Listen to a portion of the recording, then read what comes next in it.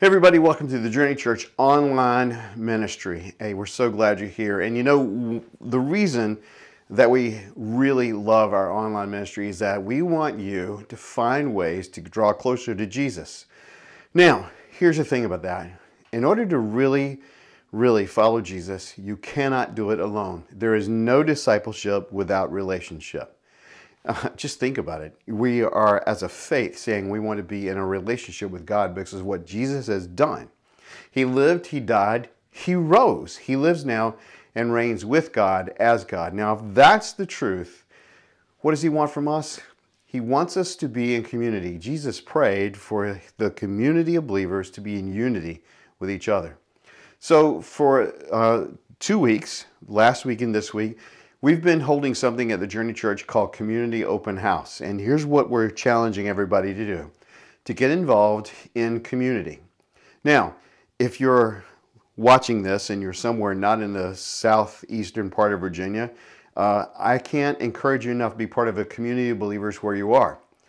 Also, if you're in a community of believers, I can't encourage you enough to be in a group of some kind, whether it's Sunday school where you're at. But here at the Journey Church, we have journey groups. Group life is important. And so what we're doing today is we're going to hear stories of people who participate in journey groups and why it's important to them. So here's what's imperative. Look, download the JC app. Download the JC app and you will find there a link to all our journey group offerings that we have, online and in person. I'm hoping that you'll do that. And then I'm hoping that you'll be blessed. We're going to have a time of worship in music. Then I want you to hear the stories, the testimonials, if you will, of people who participate in group life and what's important to them. So I'm praying that God speaks to you. I'm praying that you are called to be present with others because there is no discipleship without relationship. It's crucial that we follow Jesus with other believers. Having said that, look, I'm praying God blesses you. Let's get started.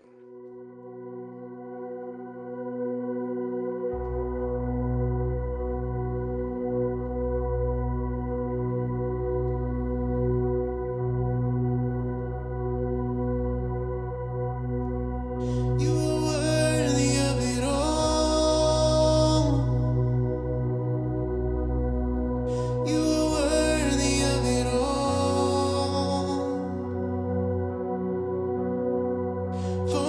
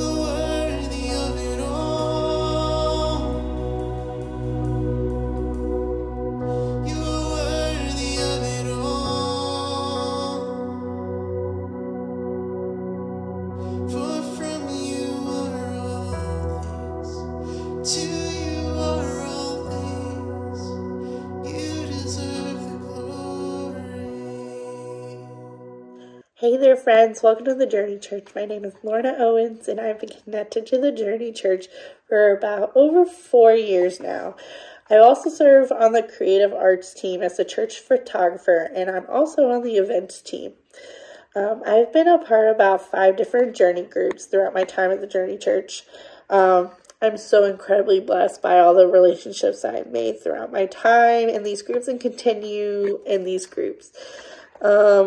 I love doing life with these people. They see me at my worst and they see me at my best. I couldn't imagine being anywhere else. So this is my story of how I became a member of a journey group. I was going to another church at the time when I first heard about Journey Church. I came one Sunday and I thought, what an amazing community and what an amazing pastor. That same Sunday, I met Caitlin Laxton, and she was super sweet and super kind, and I just knew that we were going to be really good friends. We kept in touch over social media, and as I was going to another church, a few months went by, and I was looking for a young adult group. And because at the time, the church that I was going to didn't have a young adult population, and I get a message notification from Caitlin Laxton saying, hey, my husband and I lead a young adult group on this night. We would love to have you come. And the moment that I walked into that house, I felt like I'd been a part of that group the whole time. They were just so sweet and so kind. Those people are now some of my closest friends. We did life with one another. We saw each other go through losses, trials, ups and downs, and so much joy during that time. God created us to do life together. I had been searching for this kind of community and fellowship, and it was right in front of me. It was made up of young adults that were married or in a relationship. I was the only single person in the group, and sometimes you'd think you would be ostracized by that, but no, they took me under their wing, and they were so encouraging and still are so encouraging. I found my sense of community at the Journey Church. I'm so eternally grateful for all that God has blessed me with in putting me on the path of such amazing people at the Journey Church. It was a breath of fresh air because I was able to see an example of a godly relationship and marriage. I can also go to them for advice, just able to talk to them just like I'm talking to my friends. Also, I get to be the honorary auntie for all the kiddos at the Journey Church, which is a lot of fun. Community groups are so much fun. They promote love and it brings us closer to God. One of the best examples of community is shown in the book of Acts about the early church. Acts 2 verses 42 through 47 says, they devoted themselves to the apostles' teaching and to fellowship, to the breaking of bread and to prayer. Everyone was filled with the awe of many wonders and signs performed by the apostles. All believers were together and had everything in common. They sold property and possessions to give to anyone who had need. Every day they continued to meet together in the temple courts. They broke bread in their homes and ate together with glad and sincere hearts, praising God and enjoying the favor of all the people. And the Lord added to their number daily to those who were being saved. I know it can be hard for people to step out of their comfort zone and find that community, but it is so worth it because in the long run, when we grow in relationships with others, we're growing in a relationship with Him. So I highly recommend you joining a journey group. If you have any questions, go find a journey group leader or go talk to Nate. Come join us. We would love to have you. And thank you all so much for listening to my story. So we have been in a bunch of groups and a bunch of different churches, but the story I want to tell you starts in November of 2020. In November 2020, I had a heart attack, and I was spent probably like 2 weeks in the hospital. And prior to that, our fence got blown down in a storm, and so we had all the stuff to buy to fix the fence, but that's when I had a heart attack. And Melinda, she didn't want me to put the fence on. Well, actually, the group our life group reached out to me to see what they can do for us. And I am actually not one to ask or accept help. I don't ask for help, and I have a hard time accepting help. But I knew that my choices were either accept help, or Chris was going to get out of the hospital and put this fence up, because I knew that that's what he was going to do. So when we got the call, I believe it was Nate, and I said, well, we have this material and we need some fence posts and some parts of a fence put up. Do you have anyone that can help? And our group came together. I think they were there probably the next day, and we had the fence put up. And in addition, when you did get out of the hospital, yeah, the fence was put up and they brought me food. And not just my group, all the groups. Somebody from all the groups gave me food and made having a heart attack a lot better. Hello everyone, my name is Sal. And I'm Michelle. And I'm Aaron. Hi.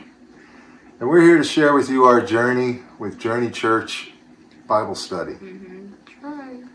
And I'll first share here, I am really pleased with how it has brought our family closer together and being able to gather together, not just for church on Sundays, but during the week on Wednesdays for our Bible study.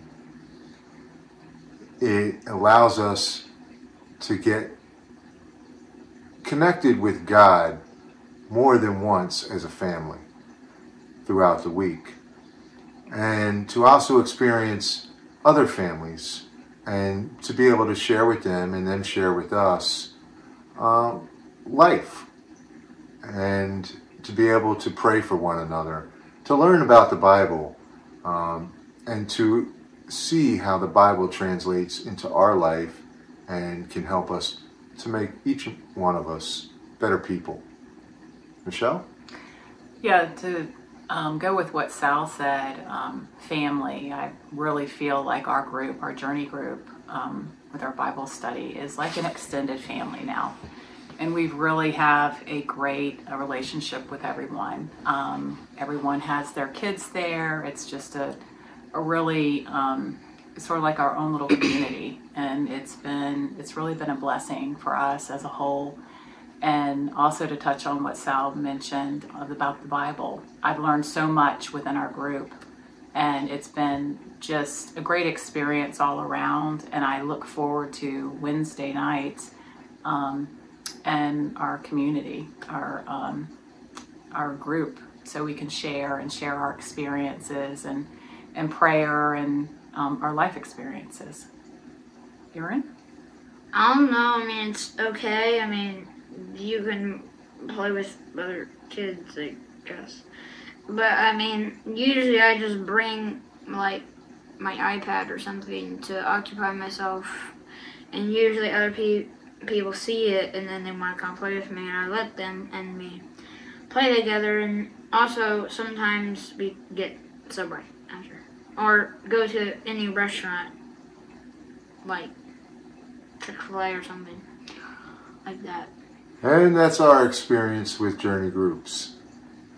And we hope that you one day get the opportunity to experience Journey groups as well. Thank you, and God bless. Nate asked me to share a little bit about small groups and my take on them and what it means to me. I'm going to tell a story which my small groups have heard this before, but this happened probably 10, 15 years ago. I was in a great small group.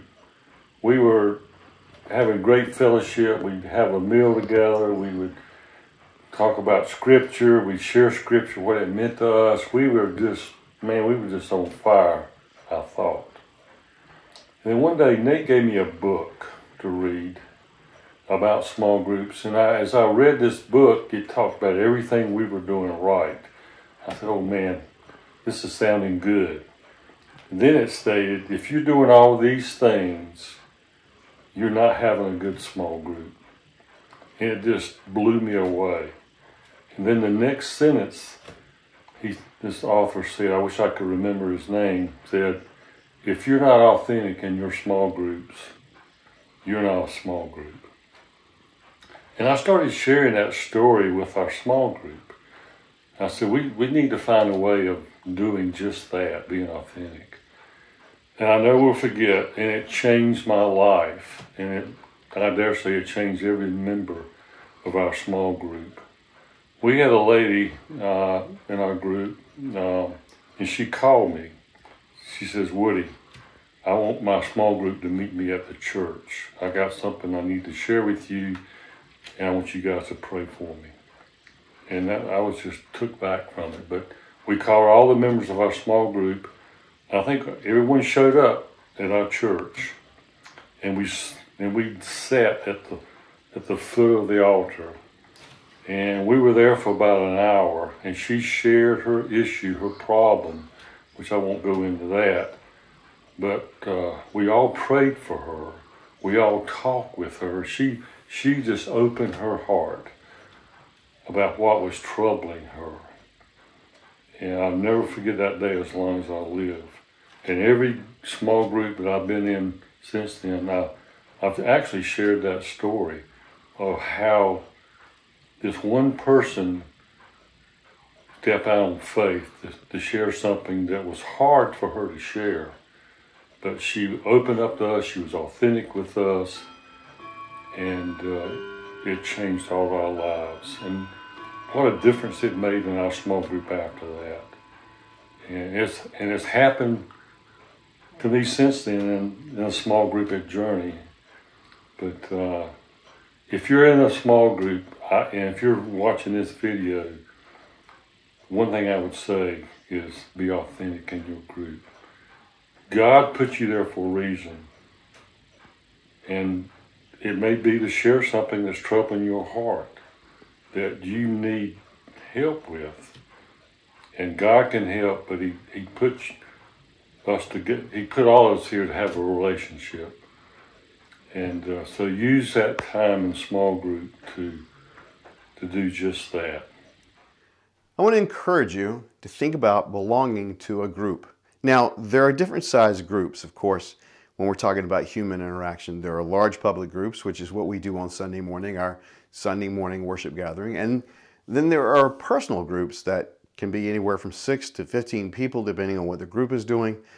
And we call these journey groups here at the Journey Church. And the reason we want to really focus on that is because it allows us to share more intimately our lives together. You know, when you're meeting with people on a regular basis, when you're sharing life, when you're eating together, when you're playing together, when you're talking together, when you're learning about what one person's going through, when you're praying for that person, man, God moves in powerful ways, and we grow when that happens. I can't encourage you enough. If you're in Southeastern Virginia and you would like to be a part of our campus's group life, contact us using the JC app group button, and let's get you connected. Now, we have a couple of online options that we can also make available to you. But even if you don't do that, please become part of a group in a community of believers somehow. You heard Lorna talk about how she was going to one church and the option we had just worked out for her. That's great. Maybe that happens to you. I don't mind. I just pray that you will follow Jesus, and by having that interpersonal connection that happens in groups that size, God can use that to grow you. So let me encourage you. The JC app has a group button. We can help you. And no matter what, please be involved with a group, Sunday school in some churches, but group life somewhere. It'll help you follow Jesus. It'll help you grow. It'll be an encouragement to you.